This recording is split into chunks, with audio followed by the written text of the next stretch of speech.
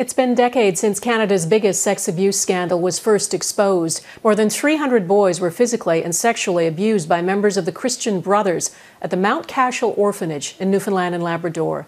Those who survived it are still fighting the Catholic Church over it. Today, the Supreme Court of Canada rejected an appeal by the Church, leaving it liable to pay. As Ross Lord reports, it is the end of a painstaking process for victims.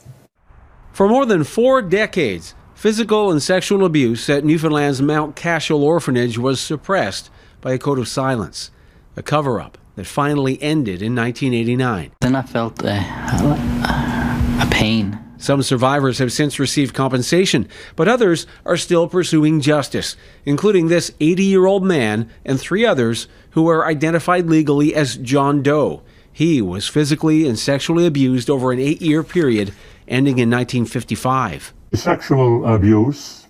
At night time they'd come to your bed and they do what they, no, I won't describe it in detail, but they were sexual abuse.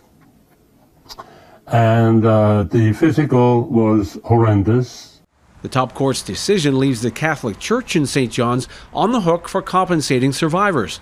The church helped the Christian Brothers establish the orphanage. What the big thing about the decision is that people in higher authority have decided that the Catholic Church, the Episcopal Corporation, were guilty of negligence in their duty toward the boys in Mount Cashel. And that's the big thing. Lawyers for the 4 men say they stand to receive a total of $2 million.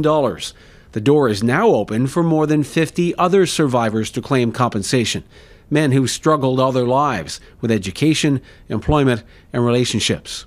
So we're talking potential damages well into the tens of millions of dollars. The Catholic Archdiocese of St. John's argued it should not have to pay compensation because the Christian Brothers were a separate entity.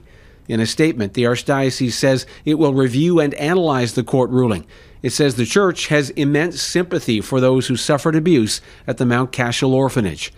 The orphanage was demolished almost 30 years ago. The land has been repurposed, but survivors suggest what happened here will never be erased. Ross Lord, Global News.